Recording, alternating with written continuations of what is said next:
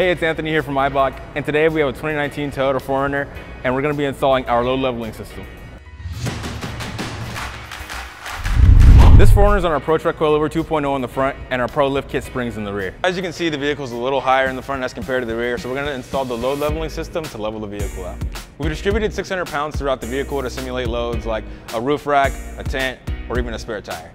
Start by securely lifting your vehicle. We're going to start by removing the OEM bump stop. That means we're going to remove these two 12mm bolts. Use a pole jack or jack stands to support your rear axle. Remove the 17mm nut for your sway bar link. Repeat this process on the other side. Remove your sway bar end link. Remove the 17mm at the bottom of your shock. After the bolt's been removed, remove the shock from the rear axle. Lower your rear axle. Once the load has been removed from the spring, take the spring out. Now we can assemble our new bump stops. With the bump stops assembled, install them on the vehicle and install your upper adapter plate. Secure the upper adapter by tightening the 219s provided. Install your lower perch adapter, then install your lower perch. Install your spring.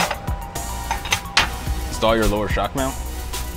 Once your lower shock mount is installed, you can reinstall the 17mm bolt and tighten it. After both of the springs are installed, you can reinstall your sway bar end links. Reinstall the 17mm nut for your sway bar end link. Now that our install is complete, we're going to lower the vehicle and check our ride heights.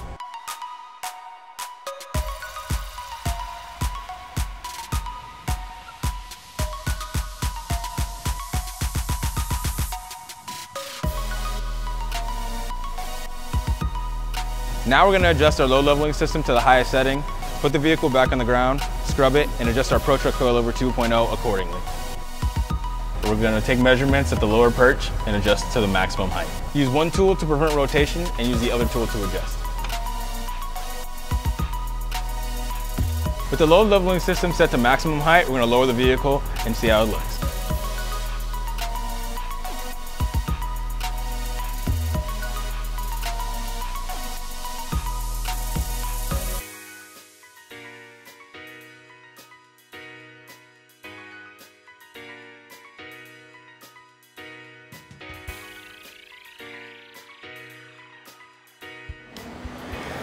Just to recap, we've added 600 pounds of weight throughout the rear of the vehicle, installed our load leveling system, set our load leveling system to its maximum height, and found that the vehicle is level.